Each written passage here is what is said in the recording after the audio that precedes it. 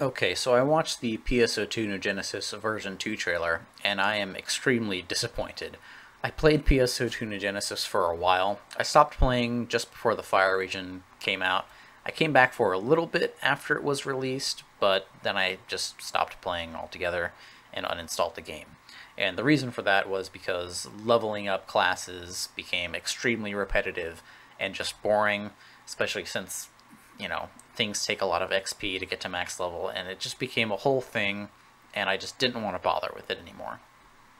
And also the lack of new enemies and photon arts also just only made things worse, right? And there's a whole conversation to be had about, photon arts and, combat customization and all this stuff, but I don't really want to get into it. But when I saw the trailer was titled PSO2 New Genesis version 2, I thought, oh good, they're going to be hopefully adding more classes and photon arts to the game that are in base PSO2, and they're going to try to address the issues with the content loop that New Genesis has, you know, give a little bit more variety in enemies and that kind of thing, right? But that's not even close to what version 2 actually is, at least from my point of view. To me, it seems like just an update that adds base building, which I think would be fine if the game wasn't so incredibly fucking stale.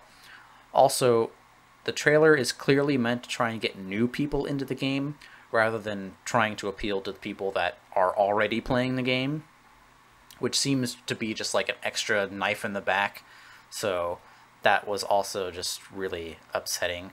But although, to be fair, it's not really my place to say that as someone who hasn't stuck with the game myself. Maybe base building has been what people are clamoring for. I don't know. I doubt it, though. To me, this trailer and what the developers are calling version 2 of New Genesis is going to be what kills the game for people who were holding onto hope that that they would fix the major problems that the game has.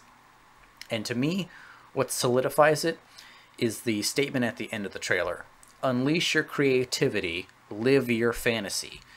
I don't know about anyone else, but to me, that just screams, we turned PSO2 into a dress-up simulator, and we're doubling down on that.